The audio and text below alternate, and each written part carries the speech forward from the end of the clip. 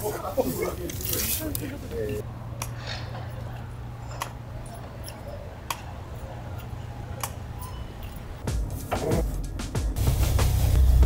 んな感じね。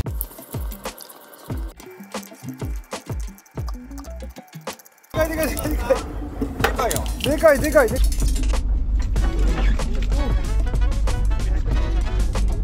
ぐるぐるドラゴンはね、すごく釣れるんですよ。イカだけじゃなくてタコもこうやってしっかり焼いてくれますよね。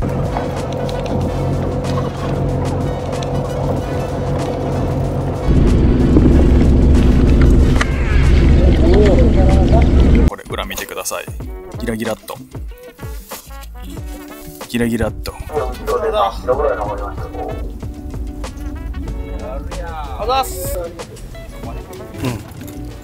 この硬いところをこうこれは一匹やんの。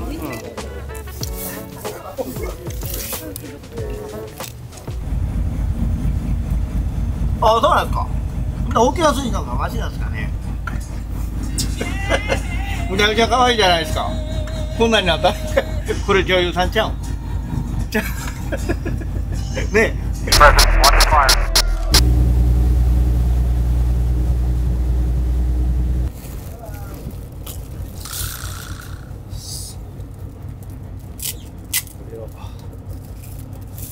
ちょっと切れ込みとか入れてみようかな。こ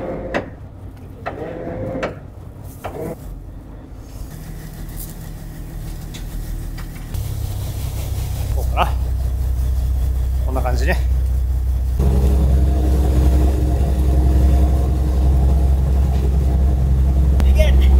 おめでとうございます。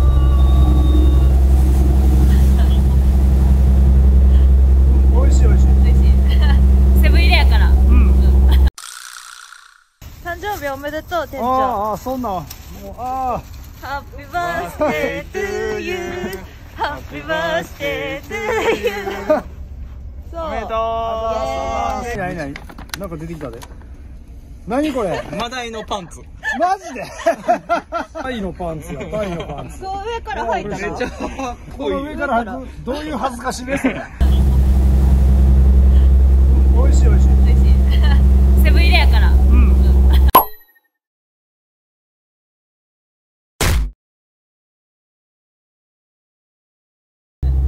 ぐるぐるドラゴンでタコを釣りま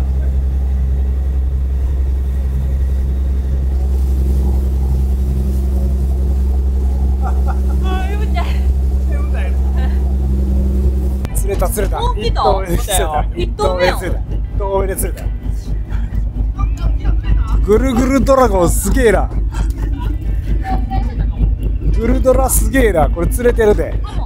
わからん。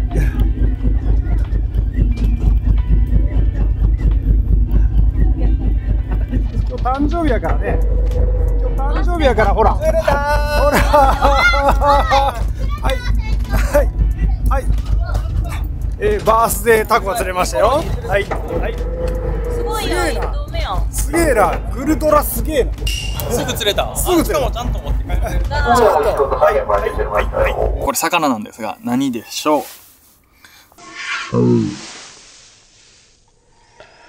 これはなんとタチウオです。紫ですけどね。ぐるぐるドラゴンという名前で。昨年僕らの動画にもありましたけども、タチウオでタチを釣るっていうことが成立することが分かりましたんで、こんな感じでね、深い紫。魚の切り身なんで、天野にね、タチウオの天野にぐるぐる巻いて、ぐるぐるサンマみたいに使っていただいてもいいし、タコのね、天野にね、巻いてもいい。タコエギに巻いてもいいし、こっちが、身の部分ですね。で、こんな深い、本当に深い紫なんで、ほんまにタチウオかいなと思うと思うんですけども、これ裏見てください。ギラギラっと。ギラギラっと。これを表にするか裏にするかとか、そういうのも楽しいですよね。匂いがね、なんていうか、思ってたより、網エビとかに近い。魚臭もするけど、だから匂いのアピールも結構強烈。ぐるぐるドラゴンはね、すごく釣れるんですよ。イカだけじゃなくてタコもこうやってしっかり焼いてくれますよね。手作りで一枚一枚丁寧に工場でしっかり作られている製品なんでね、皆さん安心して使ってください。はい、すぐ釣れます。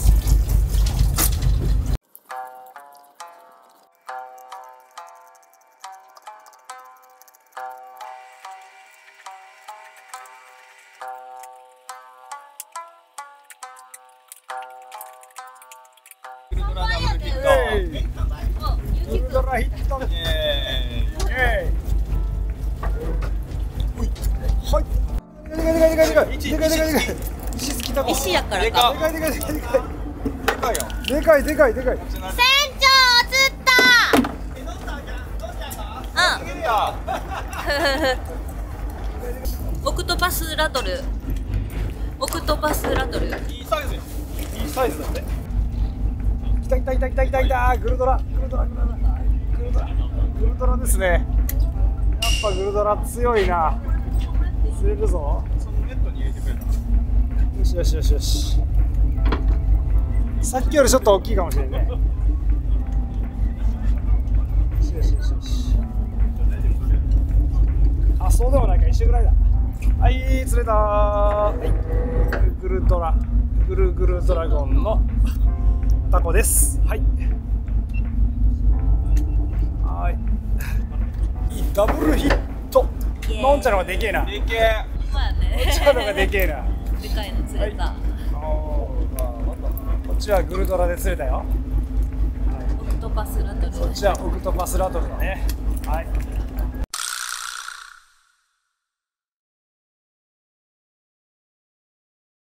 1個目ね。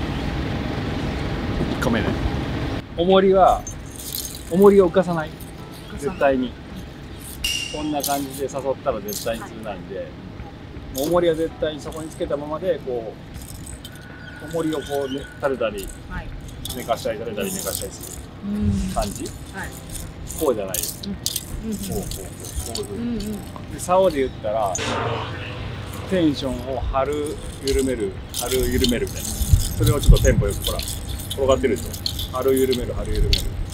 こうしたらダメ。これがまず一つ。これが一番重要。で、重りがそこについてさえいれば釣れるんで絶対。僕の場合はちょっとキャストしてからやります。たらしはもうこれぐらいね。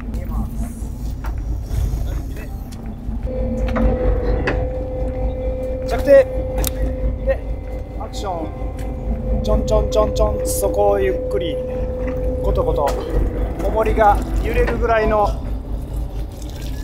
感じでアクションして止める。アクションしてから止める。じゃあ2つ目ね。2つ目これも結構重要ですけど、合わせ方。タコが触ってきたら、タコがまあ大体っていうか上からシューってきてパッと押さえるでしょ。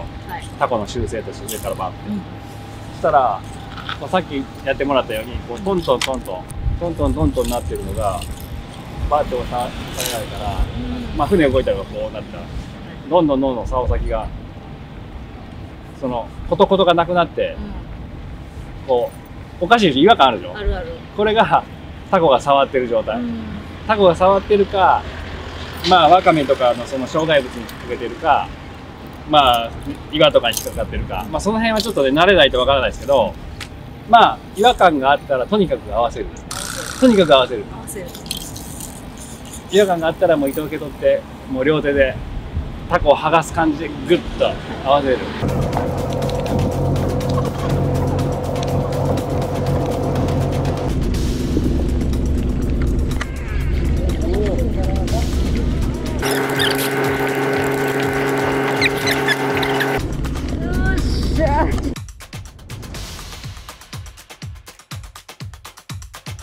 これが重要で、合わせが弱かったらもうタコかかってなくて、タコが全然かかってない状態で最後でビューって逃げちゃうんですよ。だからもうよく空振りしたら恥ずかしいとか言う人おるんですけど、全然恥ずかしくない。結構上手な人でもあちゃうわとか、あ違うわみたいな感じで、まあその空合わせもその誘いになるからね、そのシューンって落ちてくるものにタコ反応する。その空合わせも空振りも誘いになるんで全然恥ずかしくないんで、とにかく合わせる。これが2つ目。はい。ビンビンビンビンビンバ3つ目は巻き方というか、タコかけてからの、取り込み方、一定のテンションで竿が負荷がかかったまま巻く。ふわってこうテンションが緩むと外れちゃうんで、一定の速度で結構重いですよ。グーっていってこうポンピングしない。ポンピングしたらダメ。外れるんで。で船揺れてるでしょ。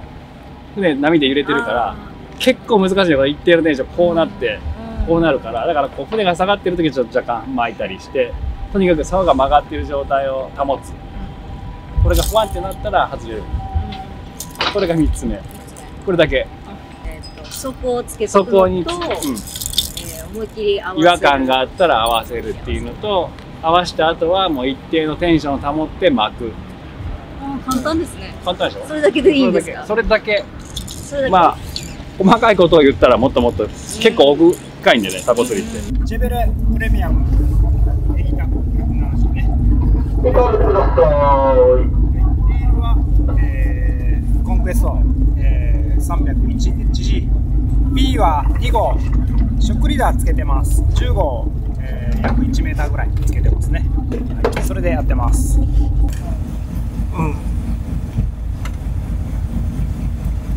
あ、そうなんですか。大きなスイカがマシなんですかね。今年はちょっと期待できるかわかりませんので、いっぱい遊びに来てくださいね。もう6隻目がもうすぐできてくるんで楽しみにしておいてください。すごいこのジャンボの赤いこの船よりもさらに大きいんで、みんなで遊びに来てくださいね。むちゃくちゃ可愛いじゃないですか。こんなになったらこれ女優さんちゃうんねえ、こんなに言われたら僕もこんな可愛いみたいですよ。どう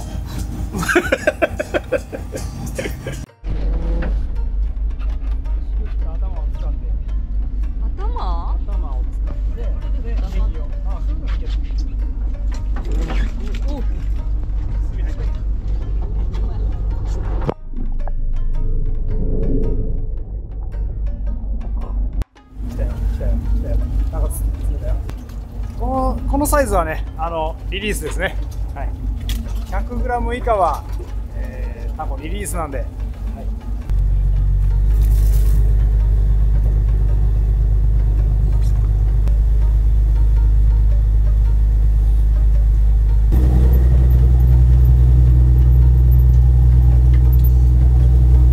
はい、来ました。お、来た。サンマでぐるぐるサンマできましたよ。はい、まあまあサイズ。ちょっといいサイズ。これね、ドラゴンの先輩サンマも釣れますんで、これまあまあサイズやな。まあまあサイズ。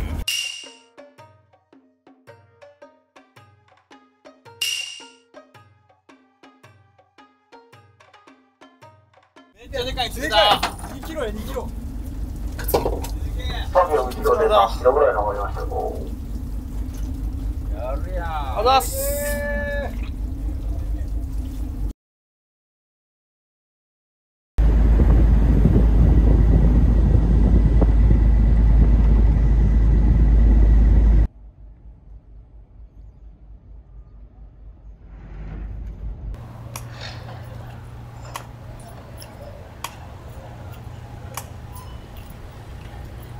3ヶ月もこないしとんねんで。マジで。はよつないで待ってくださいよ。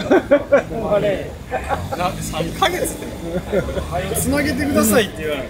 そこのね25番席ぐらいで掃除しよってマジックにしてそれは一人でおるときに。そうそうそう。うわ無事でよかったです。ねえ生きとってよかったです。まあ船も乗れてよかったですわ。でも足直さんと。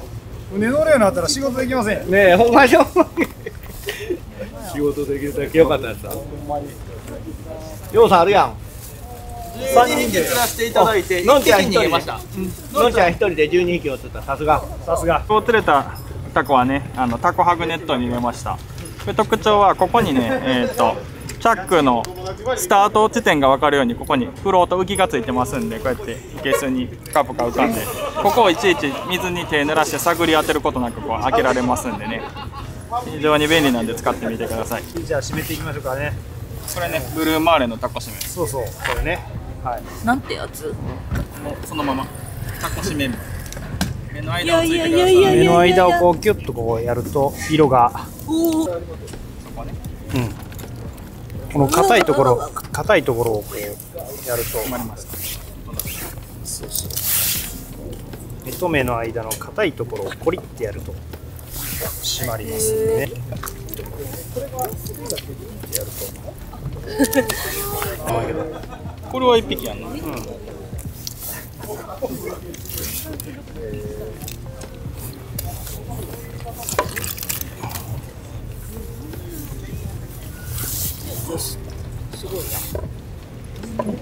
慣れた手。何の専用性。タコ食材や。これ閉まってないかもしれんけど。こうやってひっくり返すっていう方法もあるけど、ひっくり返す方法もあるけど。これでも閉まります。どういうこと？ひっくり返すだけ？頭ひっくり返す。まあでも一応目ついときましょうか。せっかくなんで。ひっくり返すだけでしょ。店長怪我してる。ほんまやん。店長怪我してる。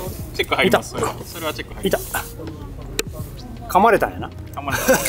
あららららら。タコに噛まれたんやな。あららら。あ、こんにちは。こんにちは。僕は見てる方です。ああ、すみません。ありがとうございます。ありがとうございます。以上。お疲れ様でした。4月22日金曜日から5月8日日曜日までゴールデンウィークスペシャルセールを開催いたします。気になるロッドやリールがお求めやすくなっているのはもちろんのこと、お買い得商品をたくさんご用意しております。皆様のご来店を心よりお待ちしております。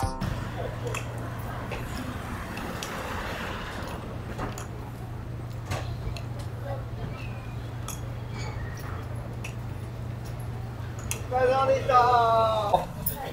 上で待ってますね。もうカメラさん笑わんといてくださいよ。足が不自由なもんで四つん這いでいいかな。折れる時も大変なんよこれ。大変やね。そうそう、急な階段やしさ。またそれで怪我しやんようにしないと。ほんまね、それが心配やわ。ねあ、は、ほっと一息つきます。大変。大変や。長靴脱ぐんも。めっちゃいい匂いする。ね。大変や。どうぞお邪魔します。笑かすためにそこまで体はらんでも社長。ほんま体張りすぎたね。はい、新しいチラシができました。新しいチラシ見てください、見てください。ちょっと5色になったんで可愛くチラシも作ってみました。船長みたいに可愛くなったでしょ、なんか。ほんまや。ほんまや。で、こうやって貸し切り料金とかね、色で分かるように、もう名前もちょっと変えてもらったんですよ。黄色は黄色、青は青、赤は赤でって言って。で、まあ色でこう、スケジュールの予約帳とかも色で満席やったら満席とかって書いてるんで分かりやすいかなと思ってこう作ってみました。で、まあ乗り合い料金はいつもと一緒の8000円で、お子さんは小学生は半額にしてますんで、またよろしくお願いします。で、新たに6号艇ができましたんで、はい、こんなんが出てきました。出てきましたね。ぼっかけ丼定食とこんなんもあります。これはうまそう。あとはサワラの炙り定食。これはどこで取れたサワラですか？もちろん明石じゃないですか。ああ、そうですか。オーストラリア産じゃない。乗ってるショッピングみたいな。やめてください。急になんか。オーストラリア産じゃなくて。裏サワラ。のんちゃんよう知ってるね。裏サワラ。でも知っとるな。ね。さすがのんちゃん。ね。そしてこれが味噌。味噌漬けになります。サワラの味噌漬け。美味しそう。美味しそう。小鉢が2つつきますね。うまそう。超柔らかい。めっちゃ食べる。あとでこのなんか言いかけた今。ちょっとお箸の持ち方が下手くそやからさ、こう隠しながら行くわ。オーストラリア産の美味しいサワラをやめてよ。わさびもある。いきます。これなんや。美味しい、ほんまに美味しい。あ、美味しい。いいな。サワラって美味しいな。この小鉢は変わるんですか？たまに。そうやね。うまっ。あ、それは美味しいよな。上品な美味しさ。それは美味しいよな。ちょっと一個ちょうだい。ええよ。美味しい、これも味変、卵溶いて味変しました。またね、釣りの後にぜひ来てください。減ったお腹満腹になっちゃいますよ。もう食べる前に取られていくねんけど。ちょっと俺の番じゃないね。そうやね、そうやね。これ結局なんだよ。これはなんだよ。これはマダイ。さっちゃんがいます。これはどういう。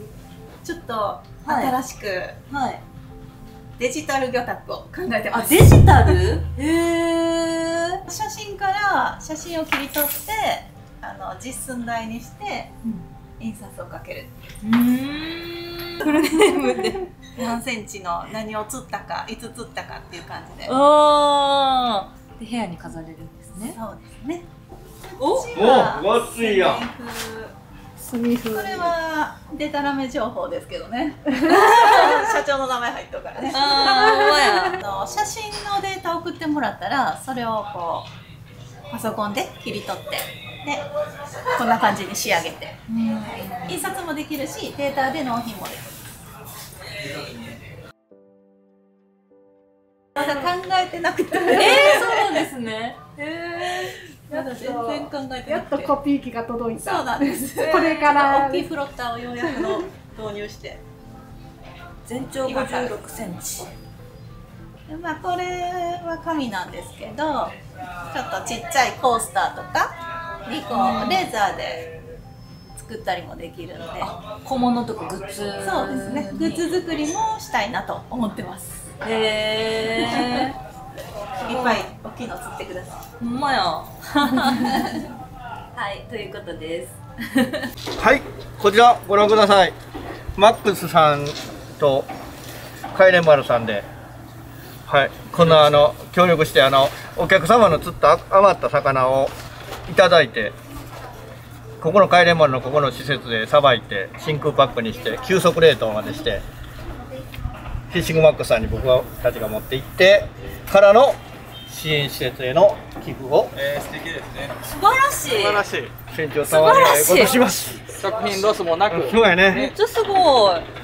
釣っただけになってしまう魚にならないようにね。あ、みのくええこと言うわ。ね、そうそうそう。いや本当にそれが言いたかった。本当に素晴らしいと思います。ね。どういう風にお渡ししてるんですか？そういう。まだね、今集めとうとこなんですよ。まあそんなにめっちゃ今まだ釣れるシーズンじゃないですか。で、いっぱい釣れ出したらやっぱりもうね、こんなん持って帰ってもどうもできひんわっていう人もいっぱいおるから、そういう人にちょっと協力いただいて、こういう形めっちゃ素晴らしい。すごい。母子支援施設？すごい。めっちゃいいやん。持って帰ってもね、食べられへんぐらいの量釣れたりするもんね。ね。ほんまやね、魚ね。すごいな。骨も折れへんのんちゃう、魚食べとったら。確かに。食べたらいいから繋がらない。ほんまや。ほんまや。魚食べへんから繋がれへん。牛乳飲んどうから大丈夫やで。こんな感じになってますんで。テイク3いきましょうか。どんな感じか分かれへんけど。3。これ出るかな。これマンボウズエは持っていかなあかんのちゃうんですか。大丈夫。これも。なんでそれをですね。今のなんか郷ひろみみたいになってかっこよかったんじゃん。店長誕生日なんやんな今日。大橋さんにケーキ買ってきてもらって誕生日パーティーするよ今から。そうですか。大橋さんがもう扱いが雑い。パチリ。大橋さん雑い。すごい。ハリーポッターみたいな。ハリーポッターの鍵。どうぞほんまや、魔法の鍵や。すごい。こんなんいっぱい触るとこあってちゃんと操縦できる。いや、使い方知らねん。使い方知らん。いや、僕聞いてないんですよ。使い方知らん。めっちゃある。エンジンの書き方わからない。これはね、島根県から4日ぐらい前に船乗るだけで息切れたわ。ある。ほんまや。4日ぐらい前に明石に到着しました。軽気類ありますよ。これ社長分かってます？大丈夫ですか？分からない。あんまり言わんといて恥ずかしいから。すごいな。すごいかっこいい船長これね。これどれどれパチパチ入れたらいいか分からない。すげえ。すごいいっぱい。めっちゃでかい。クーラーも適業性クーラーも。すごい。のんちゃんここの下ベッドがある。そうなんですか。ベッドにしてあるけど布団引いたら寝れるで。30人乗り。旅できるやん。まあちょっと詳しいことまでは言えませんけど、買えるかもわかりませんね。ナブラを探そ店長なんか鼻の下伸び出したで。う。おお。なんか見つけたんちゃう。おおパンツ。IH クッキングヘッダーで。ほんまや。すごい。流しもちゃんと水出るんすよ。後ろ広いな。ここ降りれるってこと？うん、そこ開けたら降りれるわ。危なかったらなかったらな。手振りつけて。す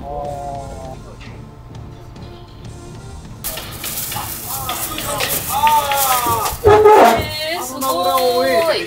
これがね、次 FMAX TV 号になるからね。はい。